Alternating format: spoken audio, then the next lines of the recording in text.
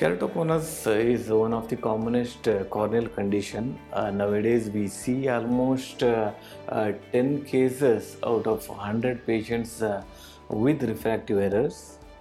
It has become very common. It's nothing but abnormal bulging of the cornea, and it's called conical cornea.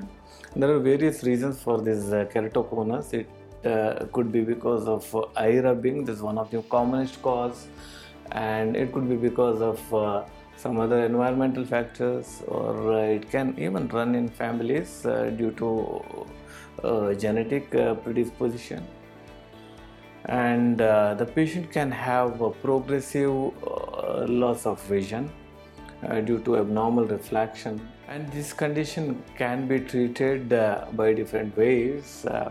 So it actually in the initial stages we can manage these cases with glasses and then contact lenses, and if it progresses, if the patient is not able to tolerate contact lenses, next we have to do other procedures to improve the visual acuity.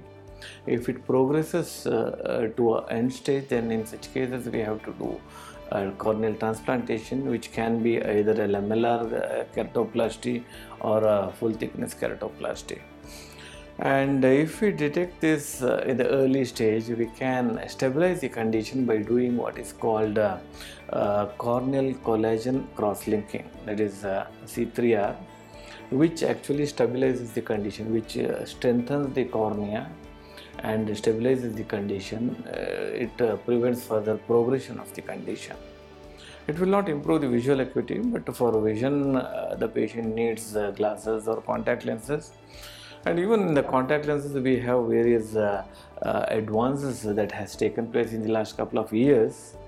We can fit a rose-K lens, or we have a hybrid lens that's called soft perm lens, and the quality of vision is much better in these lenses, and comfort level is also much more compared to the regular lenses which we used to prescribe.